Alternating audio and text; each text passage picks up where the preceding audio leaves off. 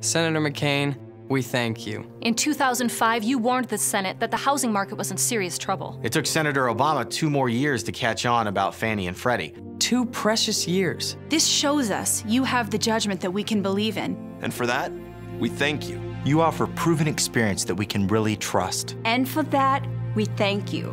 What happens when we pick the alternative? Please, America, let's never find out. Paid for by Let Freedom Ring, which is responsible for the content of this ad.